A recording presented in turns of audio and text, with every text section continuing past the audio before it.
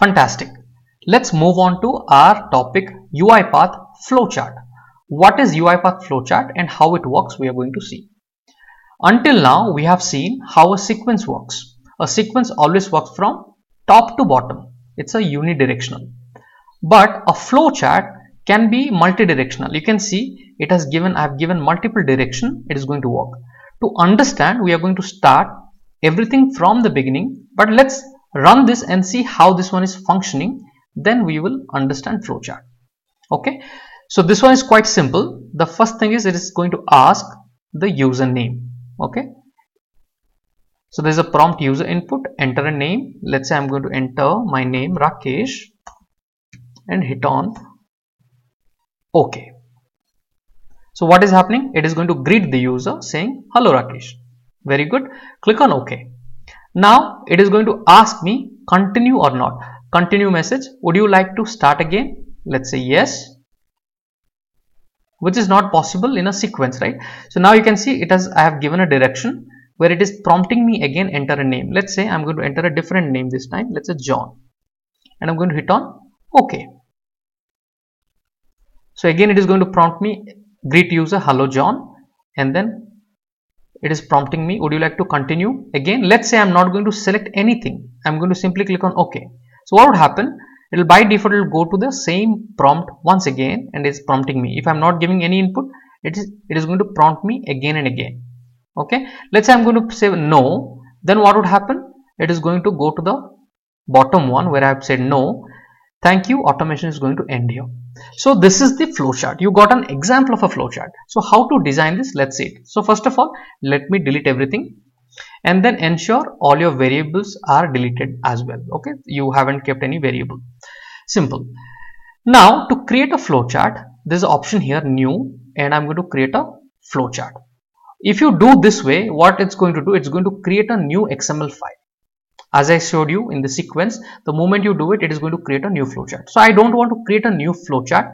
Rather, I am going to use the main.xml file and I want to deploy a flowchart. So to do that, the simple option is here in the activities panel, simply type flowchart.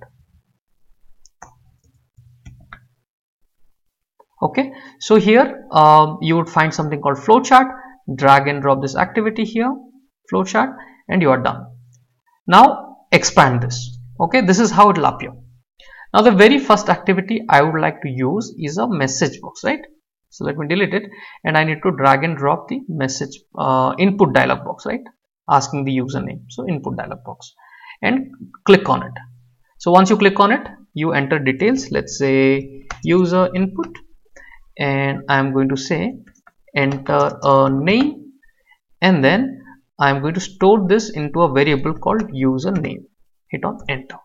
Done. Now this variable is getting created as a string variable. Very good. Let's go back to the main by hitting on this button. Okay, so I'm back to my workflow.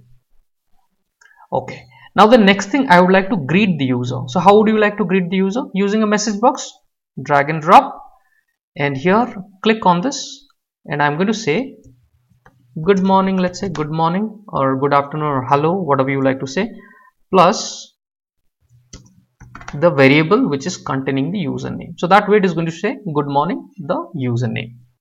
So this is simple. Now go back to the main again. Now the next thing after doing this, I would like to give it an option to the user whether he would like to continue this again and again. So for that I'll use an input dialog box, and here I am going to ask the user whether he would like to continue or not. So here I will put a display continue or not, and then input level. Here I will say would you like to continue this automation? Okay, this is the question I'm asking, and I'll give few options to the user through the multiple choice, and I am going to say in double quote yes, and then colon semicolon, and then I will say no. Okay, yes and no, and whatever the user is making a choice, it should get stored in a variable. So I will say user choice. Hit on enter. Done. Let's go back to the main. So now three different things I have designed, and it is flowing in a sequence, but I have to use a multi-directional approach, right? For that, based on user choice. So user could make three choices. He could click on yes, no, or simply make no choice and hit on OK, right? Three possibilities. Now for that, I'll use something called flow switch, like a switch activity I have shown in the previous videos. Similar way, flow switch. So using the flow switch, first thing, user might not select anything, right? So if user is not selecting anything, it should show him this dialog box. So what are these dialog box? It's good practice to always name it. Okay, the first one is user name, right? Is asking for username. So you give it name so that you understand what you are doing. Ask username, and this message box purpose is to greet user, and here the purpose of this one is continue or not, continue or not. Okay, so this gives the indication anybody who's going to look at your workflow, they understand what you're trying to do. Done. So default, if no choice, then it will continue to loop in this way. If his user is making a choice, so first thing, whatever the user is making a choice, getting stored in this variable called user choice. Now what I'm going to do in the flow switch, I'm going to highlight and I'll go to the property panel, and here I'll put that variable in the expression. What is the variable? User choice, which contains the data. Whatever the user is going to choose is going to store in this variable called user choice, and this is what kind of a variable? It's a string type of variable. So this is very important. Okay, done. Okay, so my flow switch has moved up. Let me drag and drop it to the right place. Okay, so by default it will continue here. Now if the user is going to make, because we have given three choices, yes, no, and he may not make any choice. If he is making a choice of yes, then what should happen? So for that, what I will do, if he is making a choice yes, see, if you keep your mouse pointer, you see some small square options, right? So this is called branchings. Okay, so I'm going to highlight that and continue on to this one. So this square button should come. Okay, otherwise it will not connect. So it is connected. So now highlight this line, and here instead of case 1, what the user is going to select? Yes. So say yes. If it is yes, then it will ask the username again and again. If the user is selecting no, then I will show him a message box. I'll put a message box here, and for this one I'll again highlight, and here I would say no. If user is making no, then you should flow this way. If user is making yes, you should flow this way, and ask him to enter a name again. So let's run this and see how this one is working. Pretty simple one. The flowchart will give you a direction, okay, which direction it should flow. So there is an error, value for a required activity argument text was not supplied. Okay, let me see that where this is happening. So dock it, and let me auto hide. Okay, so let's see where we made a mistake. Okay, message box, we did not enter anything, right? Any message. So let me enter a message. Thank you. The automation is going to end here. The automation is going to end here. Simple. Let's go here. Now let's run it and see how this one is working. Expression must be set before flow switch. So there are multiple errors which are coming. Okay, it's good to learn, right? So there is still a problem. So let's see what is the problem.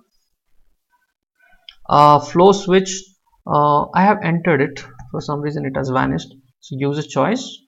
Okay, so if you encounter this problem, please re-verify it. So let's run it.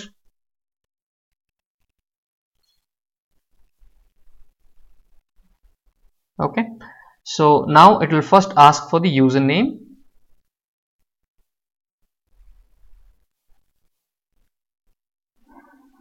Okay, so let's say I'm going to enter a name called my name Rakesh. Hit on OK. It's going to greet me. Good morning, Rakesh. Okay, very good. Then continue or not. Okay, let's say I'm not going to make any choice. So what would happen? It will go to the default and it is going to loop. Okay, as many times I'm not entering, it is going to loop. You can see it is looping. So let me make a choice. So let me make a choice. Say yes. Would you like to continue the automation? Yes. Okay. Then what would happen? It is again going to this activity and is going to ask me the name. Let me enter a name called John. Hit on OK. Good morning, John. Again, it is asking me continue or not. Here I am making a choice called no. Then it should go down. Okay, it has gone down, and now it is prompting me. Thank you. The automation is going to end here. Simple. So that is the agenda of this video. Let's move on to our next topic.